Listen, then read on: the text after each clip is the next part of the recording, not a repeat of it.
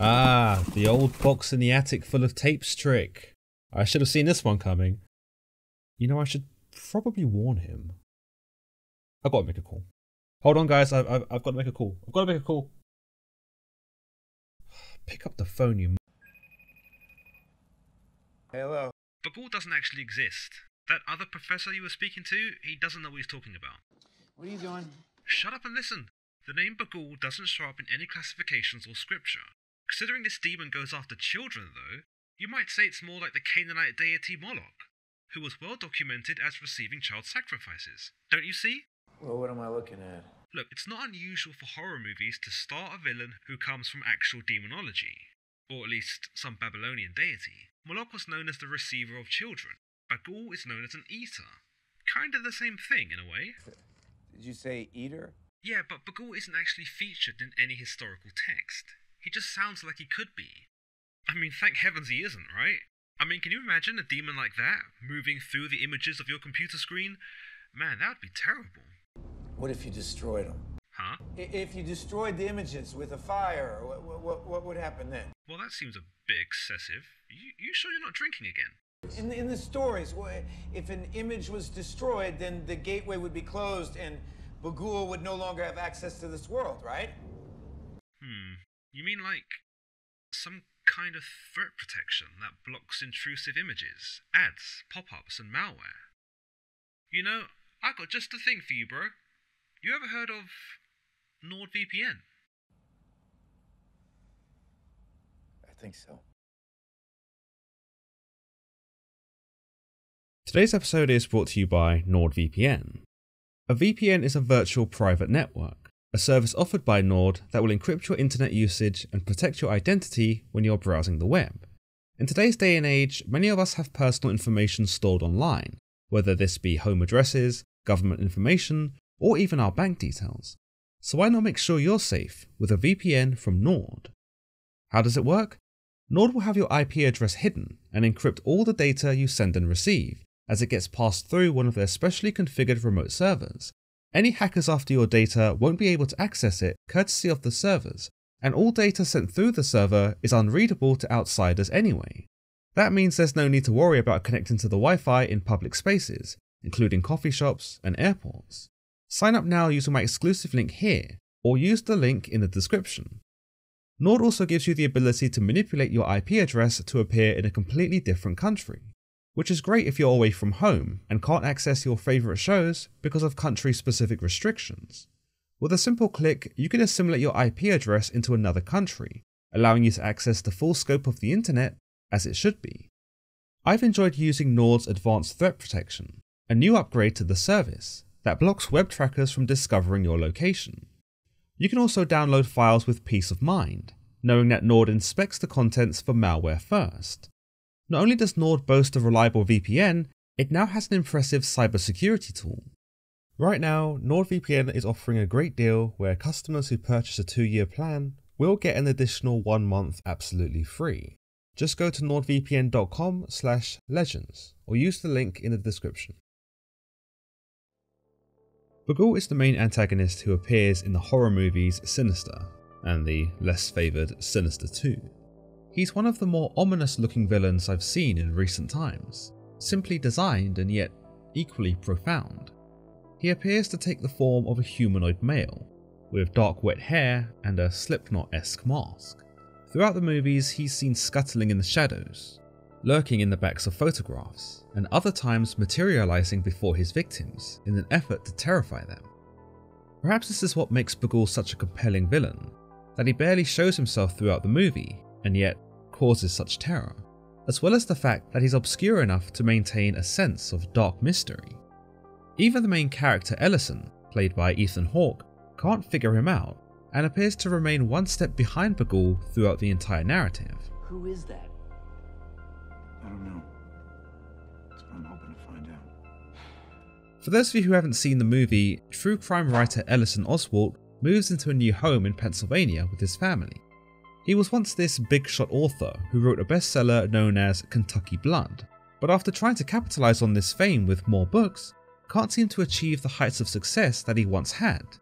He slips into the realm of irrelevancy, can't seem to produce anything that gets attention, can't seem to attain the results he was once getting some years prior. You and me both, pal.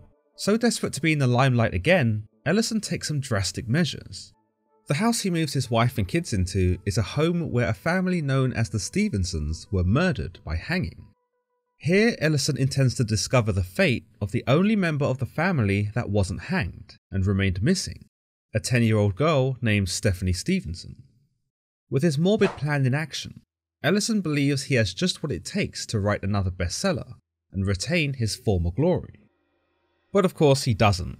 I mean, only an idiot with a death wish would move into a house that's bound to be as haunted as this one. One night Ellison finds a box in the attic, of course it's the bloody attic, that contains reels of Super 8 film, each labelled as home movies. When he plays these films, he finds snuff footage of different families being murdered in variously creative ways. Of course, instead of turning all of this over to the police, Ellison believes he's stumbled upon a goldmine. It would appear from the films that the Stevensons were not the only family murdered by this elusive assailant, but other families spanning back to the 1960s. As with the case of the Stevensons, the youngest child of each of these families was also mysteriously abducted and seemingly spared from the massacres. With the aid of a deputy so-and-so, Ellison is put into contact with an occult specialist, Professor Jonas, when he notices a mysterious rune symbol in each of the films. It is here that Professor Jonas explains that the symbol relates to an ancient and obscure Babylonian deity known as Bughul, who would murder families and take one of their children to consume slowly in his own netherworld. Of course, neither man really believes that these murders are the work of a pagan god, and instead the work of cults performing initiation rites. Ellison proceeds to spend the rest of the movie being haunted. He is terrorized by ghost-like children. Scorpions start showing up in his attic. Scary dogs start randomly showing up at his house. His daughter starts talking about the missing Stephanie Stevenson being her new friend. And his son starts doing weird shit like this.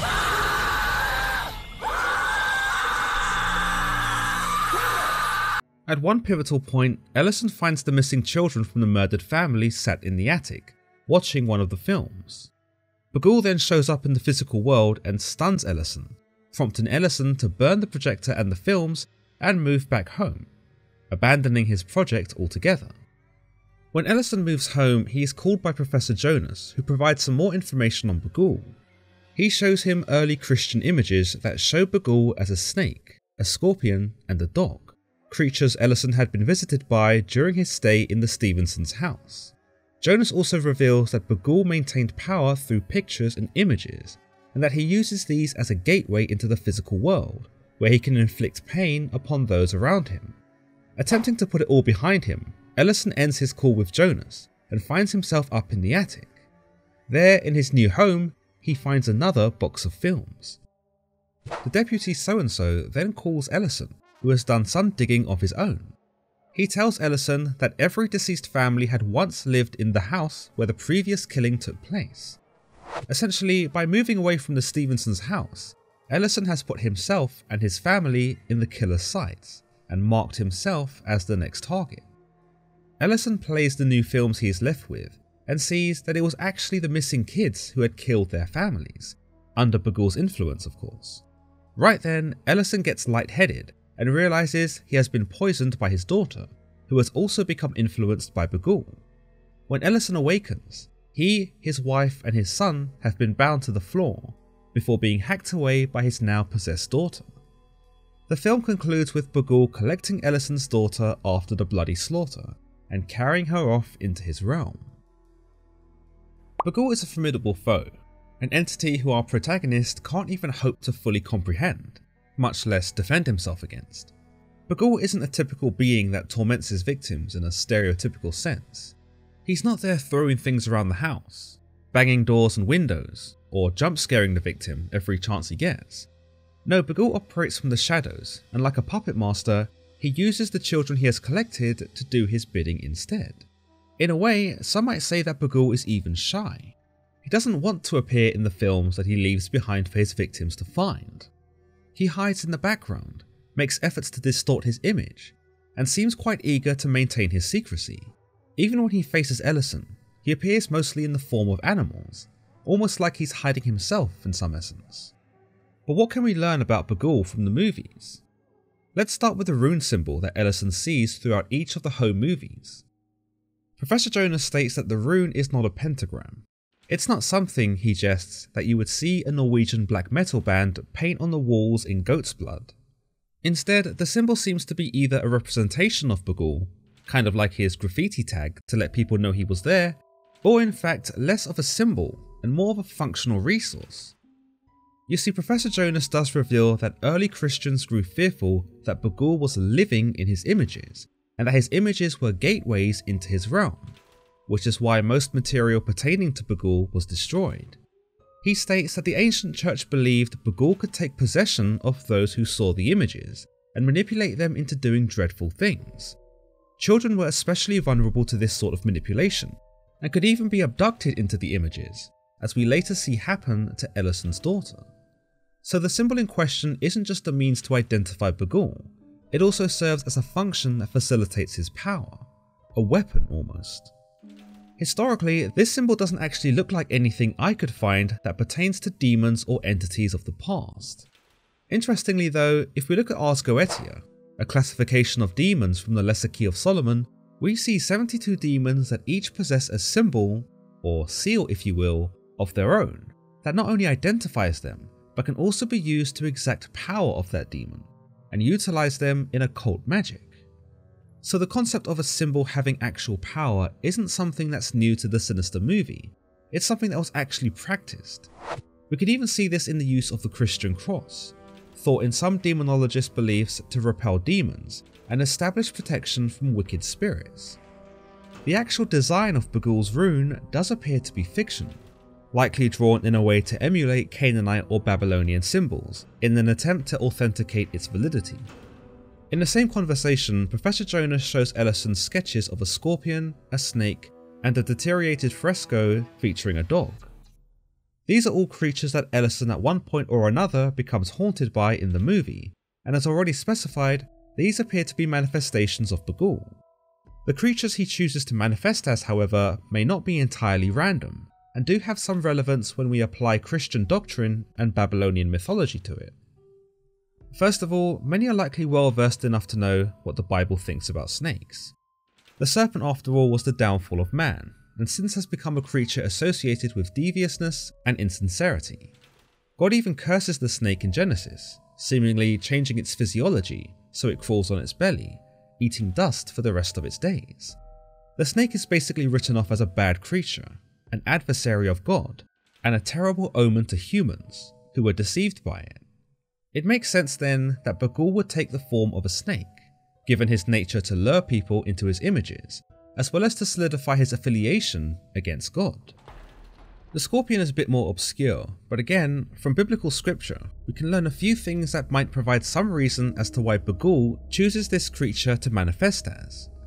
We see Jesus speak in Luke 10:19 specifically of scorpions, where he states, "I have given you authority to trample on snakes and scorpions, and to overcome all the power of the enemy. Nothing will harm you." It's interesting that despite not having harmed mankind in the same way the snake had, the scorpion is still bunched in with the snake as being the enemy. Jesus wishes for man to trample on both the snake and the scorpion, almost like he is drawing the lines between us and them. The scorpion therefore becomes a dubious creature too, one that ought to be avoided according to the New Testament, and one that would have likely been welcomed by the likes of Bughul, seeking to insult God by adopting its form. This leaves us with Bughul's third form, the big black dog. Now you'd think that the Bible might have some nice things to say about man's best friend, but actually that's not true at all. In Philippians 3:2, readers are warned to look out for the dogs, look out for the evildoers, look out for those who mutilate the flesh. In this example, dogs are thrown in with the evildoers and those who mutilate flesh. And indeed, this might be more true of wild dogs that for obvious reasons were not meant to be trusted. Domesticated dogs are not part of this example, and as the rest of the Bible seems to imply, dogs aren't evil, they're just worth less than humans. Dogs in the Bible are frequently compared to creatures who do not know any better. They're uncivilized compared to us, and they don't know right from wrong. They are unruly in this sense, and so once more it makes sense why Bughul adopts the form of a dog, another middle finger if you will to the early Christian rhetoric, and possibly to God himself. In terms of Babylonian influence, the symbols found here are also quite relevant. The snake, for example, can be seen in the Mesopotamian creature Mushushu, although it was an amalgamation of creatures, including an eagle and a lion. It was also considered to be a sacred animal of both the deity Marduk, who became the patron god of Babylonia, and the deity Nabu, the god of literacy, who would become one of the most respected gods of the people for his gift of writing and wisdom. The snake therefore was likely considered without the same enmity that early Christians viewed it with, and the snake was possibly even celebrated, as opposed to being shunned. The same can be said of the scorpion when we consider Akkadian texts, perhaps more specifically, the scorpion men. Scorpion men were believed to be hybrids of a man and scorpion, as the name implies, and were first created by the deity Tiamat in order to wage war against the second generation gods. These were tremendously fierce creatures, and considering their creation to fight against gods, it stands to reason that these were certainly revered beings, if not ones that struck fear into all who knew them.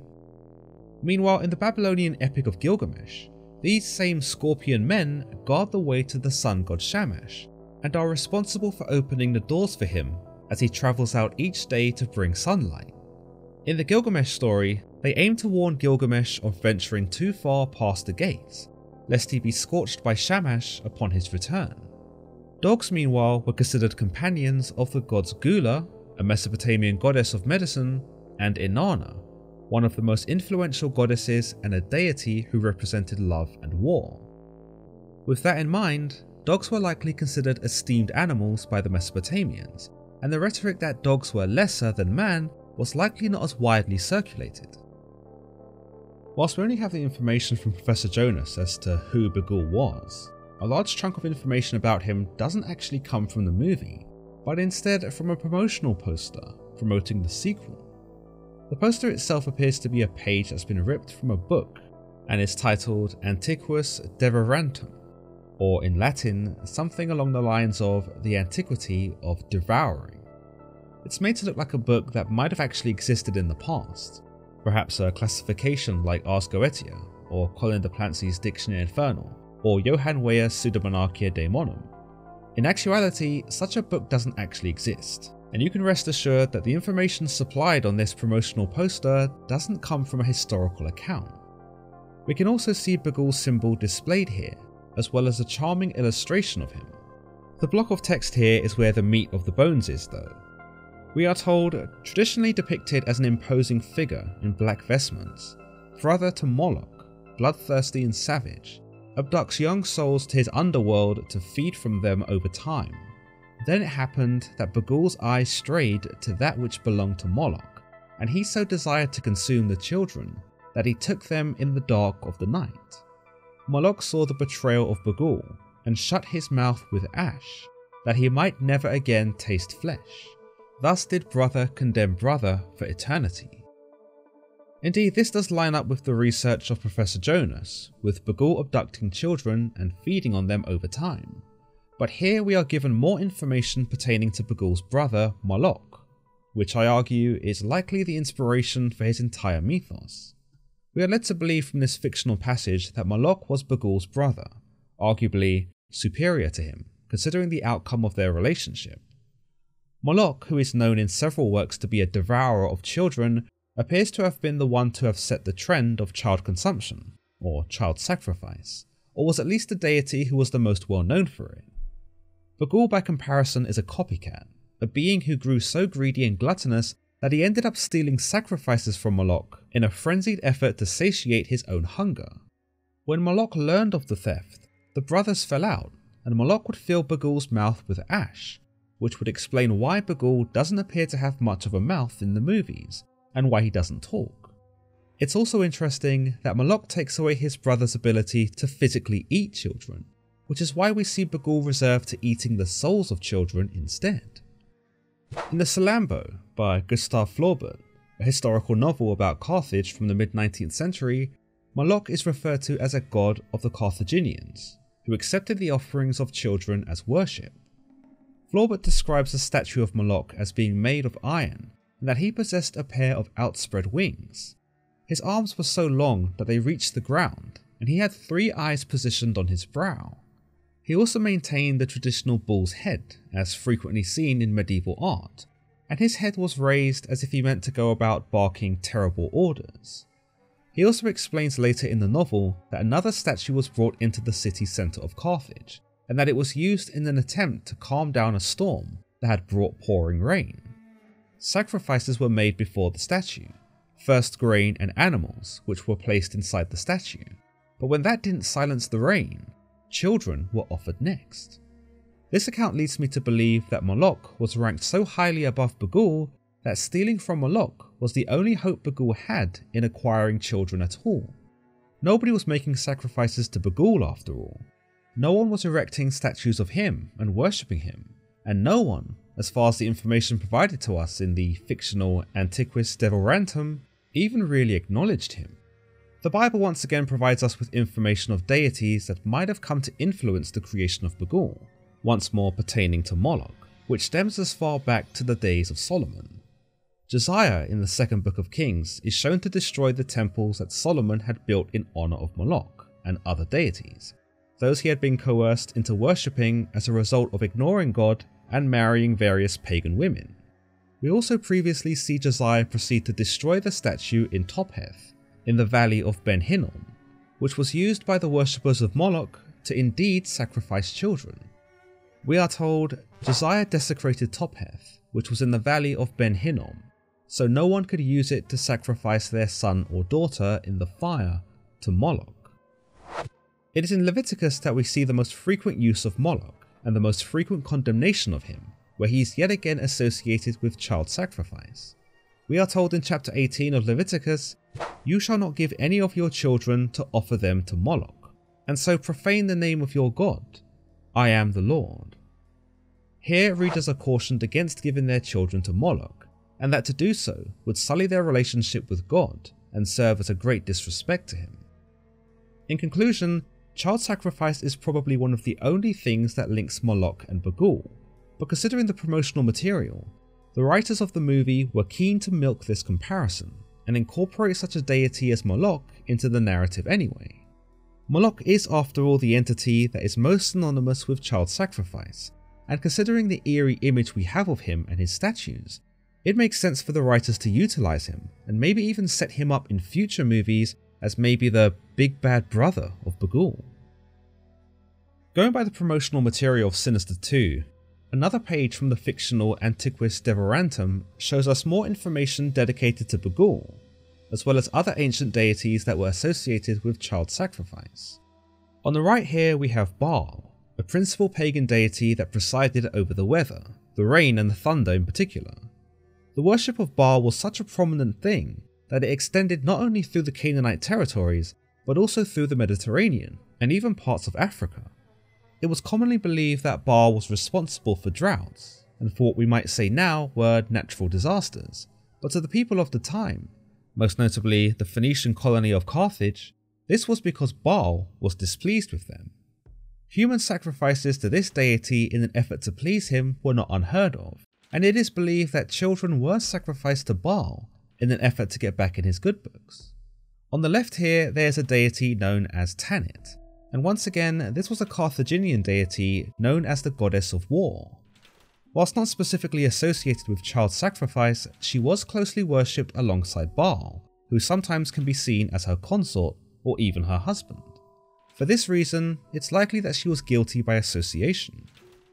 Finally, at the bottom right, we have Tlaloc, another weather god that presided over the realm of rain, only this time from Aztec mythology.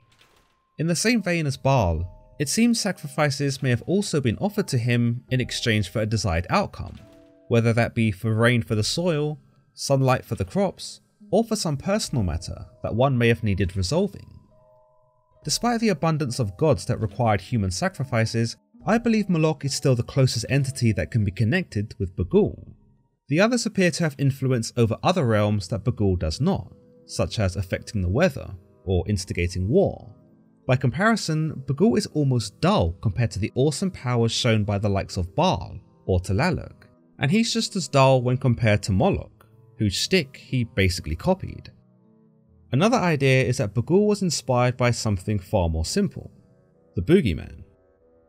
For years, parents have told their children about the boogeyman, and in virtually every culture since the dawn of time, a variation of this child-scaring menace exists in one form or another. To the Russians, it's Baba Yaga.